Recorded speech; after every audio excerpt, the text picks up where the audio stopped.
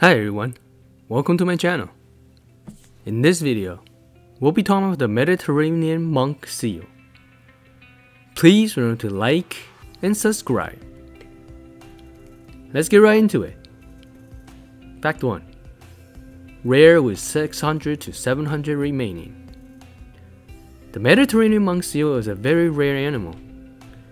Its habitat is limited, pretty much within the Mediterranean Sea, and its known population is currently around 600 to 700 individuals. There's also several colonies of a few hundred individuals that compose of the entire species of these monk seals. So as you can see, they're very endangered.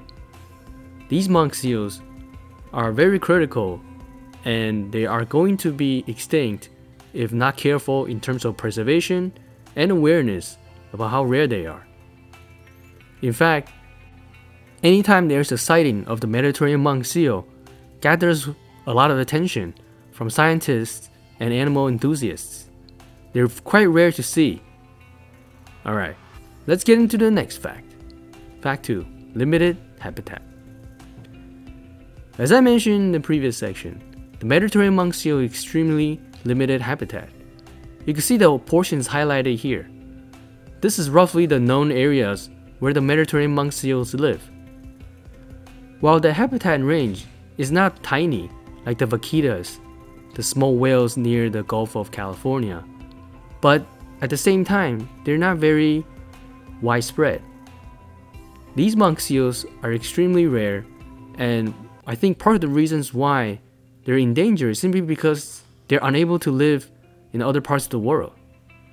If you think about it, if an animal can adapt to many different kind of habitat environments, such as temperature and weather and so forth, then they could probably survive better. With the Mediterranean monk seal, they can only really survive in the temperate waters of the Mediterranean and a little bit outside in the Atlantic Ocean. And so when your habitat is really limited and you cannot adapt to new climates or new conditions, it makes it challenging to have a thriving population. We'll get into the next sections on why their numbers are dwindling, but as I think when the habitat is such a small range, it's very challenging. It's challenging to breed and have many of these seals repopulate the area. Alright, let's get into the next fact. Fact 3. Birth in caves. Another very interesting part of the monk seal is that they require caves to survive in terms of propagating their species. The female Mediterranean monk seal needs to seek out caves that are near the water to give birth. They don't live their entire lives in the water. They do spend the majority of the time in the water, but they require these marine caves in order to have their pups. And also, they need to be careful when these caves get flooded, because the pups may not survive. And so usually they pick caves that have multiple entries and exits, so that when there's flooding going on, they could easily get out of the caves. I think it's also another limiting factor to their population, because these kind of caves with multiple entries and exits aren't that common. And for them, if one is lost, it is likely unable to reproduce because they don't have or cannot find another suitable cave to give birth to new pups. So they need to learn more adaptability, in my opinion, and give birth on man-made platforms and so forth in order to have a better chance of survival. Alright, let's get into the next fact. Fact 4. Since ancient times. As you might know, the Mediterranean is home to several very ancient civilizations: Egypt, Mesopotamia, Greeks, and so forth. And as a result, the Mediterranean monk seal has been in mythological stories from across all these ancient civilizations.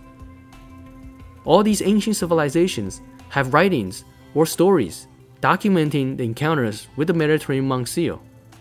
In fact, in Egypt and the Assyrian empires, they call it a river man. And so these monk seals, unfortunately, they're dwindled in numbers, was probably a lot more plentiful during ancient times. And with their contact with humans, during ancient times, they made their mark in ancient mythological stories and statues, as well as drawings. I think it's a shame that even though these animals have survived thousands and thousands of years of ancient human civilization, they're looking to be extinct with only 600 to 700 individuals remaining in the wild. Alright, let's get into the next fact. Fact 4. Conflict with fishermen. One of the major reasons why the monk seal is dwindling in numbers is their conflict with fishermen. Yes, habitat loss is also a contributing factor, but habitat loss is not as prominent as their conflict with fishermen.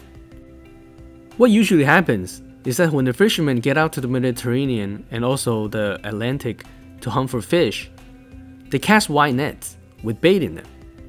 The monk seals see the baits and simply go in and destroy their netting and the fishing vessel setups for fishing. And so this not only creates problems for themselves becoming entrapped in the nets, it also disrupts the fishermen's livelihood because now their fishing nets are devoid of bait and they're unable to catch any fish. And as a result, despite the dwindling numbers and the endangered status of these monk seals, the fishermen get angry about these monk seals destroying their fishing activities and kill them on purpose. Yeah, that's right. Despite the fact that it's illegal to kill monk seals, whenever fishermen's operations get disrupted by them, the fishermen do kill them. And so they need to work out a problematic situation here and find a common resolution in order to prevent further killings of the monk seal and to let the fishermen have their livelihood. Alright, that's it for my video today. Thank you so much for watching. Please remember to like and subscribe. See you next time.